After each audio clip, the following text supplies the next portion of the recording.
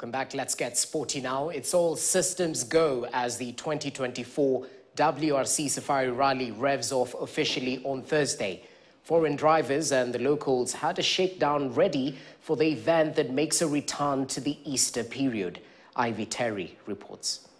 It's all system go as the 2024 edition of the Safari Rally revs off on a Thursday in Nairobi, with the competition expected among the top WRC drivers.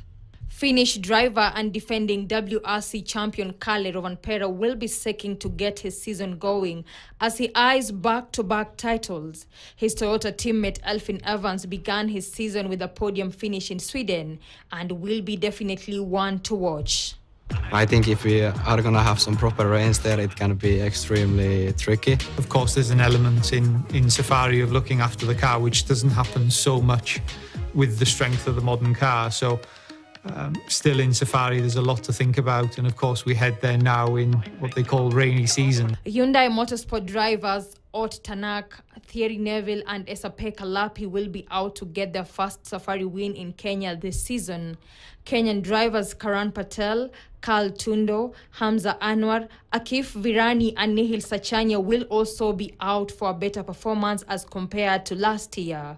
It's so wide open there, and actually also the stages are changing a lot, from one to another. Sometimes you don't follow the roads, you make your own road, it's hard to see where the road is going, the WRC is already challenging, you can have some really rough sections, so the change of rhythm is quite big. It's special, I think it's many things, it's not only one, and it's longer, so it's a really long rally if you look at the conditions we can find. Car is at its highest that it is throughout the year. Ivy Terry for KTN Sports in Nairobi. Well, away from WRC, Ringa boys from Homa Bay County are the Nyanza region hockey champions